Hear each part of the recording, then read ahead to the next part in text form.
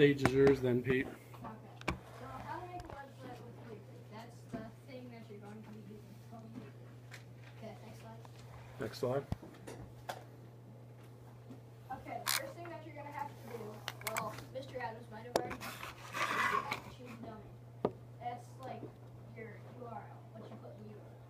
When you create a new website, it should prompt you with the choose domain box. You should choose it wisely. And Mr. Williams chose ours already for us, so Mr. Adams might have done that. Yes, I did.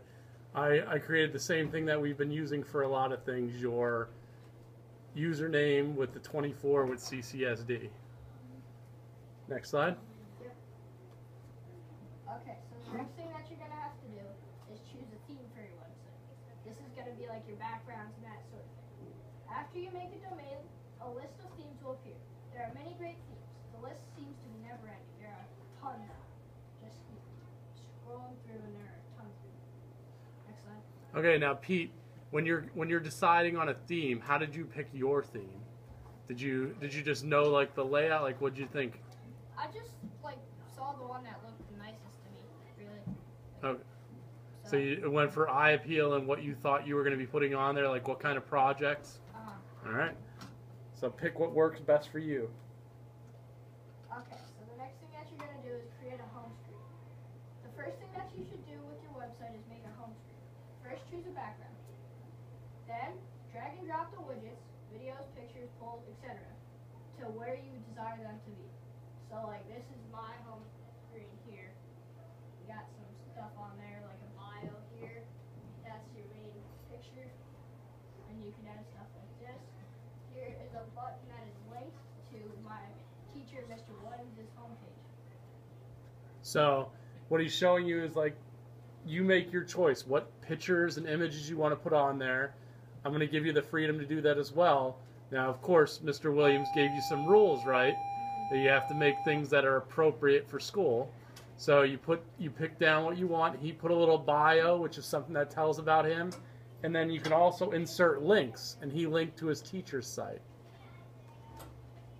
Okay, so now with the free version, which you guys probably have, it limits you to 5 pages. Those are like the links across the top.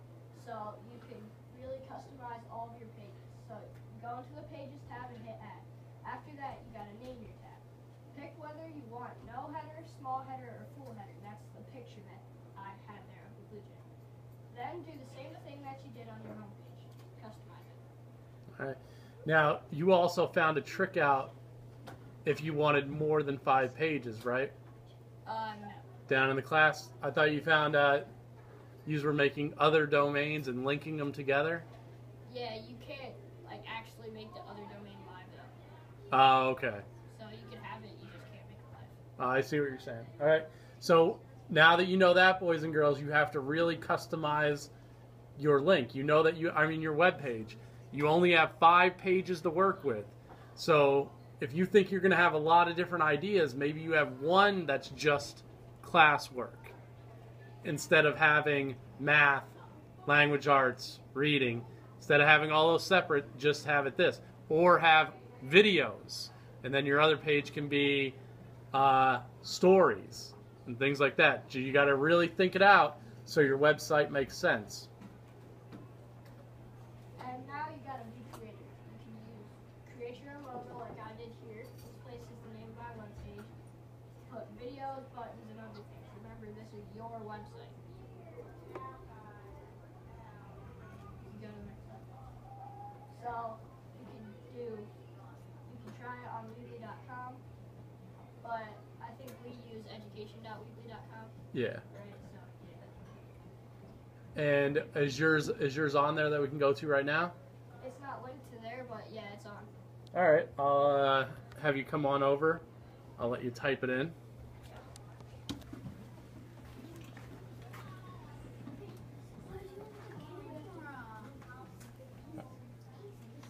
So, boys and girls, what you're looking at right now, he's going to pull it up, and I'll let him just work it from back there in the back. You're going to go up to the URL. And he knows his web address, so he's typing it in right now. And you'll have a similar web address, but it'll be yours in CCSD. Okay, now I'll point up here, Pete, as you're going around and scrolling. So these are the different links, boys and girls, that he has right now. So he has a link to home. What's your other one now? Yeah, this is... And what's that one for? It's about like how we use the iPads in the classroom and all that stuff. Okay, it's all about how he has iPads in the classroom. Then the next link is videos, and what's that one all about? It has like my miscellaneous videos that I have made that don't fit into any of the other categories.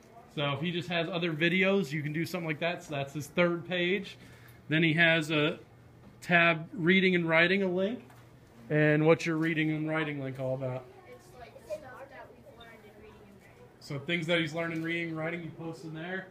And then, of course, math, probably the same thing, right? All right, will you go to your reading and writing one for us?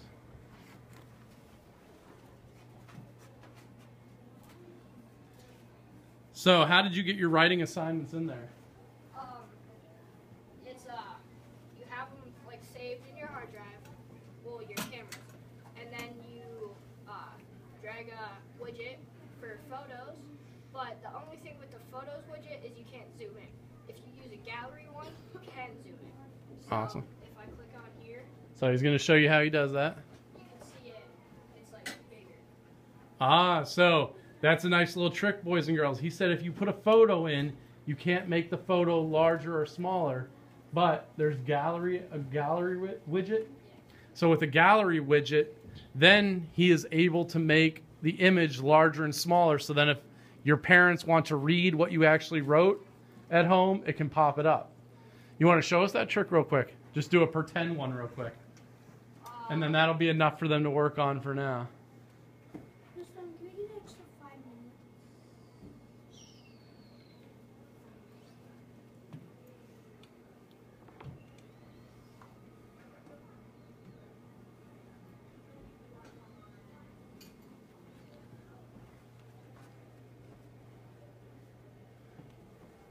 And I'll block out that. Yeah.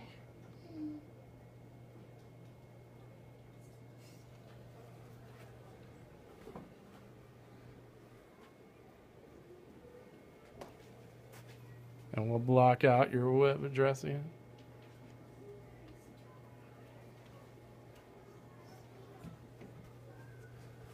Okay, so this is what it's going to look like when you go in there, boys and girls. When you go in, it has the layout. You click on what you want to change. These are all the options. So see how the actual website looks different than the editing page? It's loading. I have pictures there.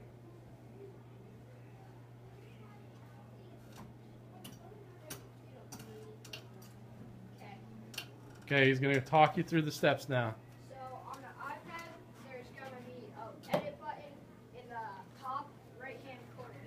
But on a PC, you just have to take your mouse over to here, and you get a little widget menu here. So a gallery. So he's picking the one called Gallery. And see how he just clicked it and pulled it over? And then it just drops into place. And the blue That's how line easy it is. is where it's going to be. If you can see that there is going to be a blue line that appears. And now, that's where your widget is going to end up being. And then upload images, and then upload gallery photos from your computer. So that's it. So all you do, boys and girls, he just showed you how easy it is. Once we get into the Weebly, you just click on it, drag it over, whatever you want, and then you load whatever you made. And then you'll have your website. All right, what do we say, boys and girls? Thank you. Thank you very much, Pete. Awesome job. We're going to be using you a lot more now to help us with some other stuff. How many people think we're going to need some more help with Pete? Yeah, I think so too. He's a great teacher, isn't he?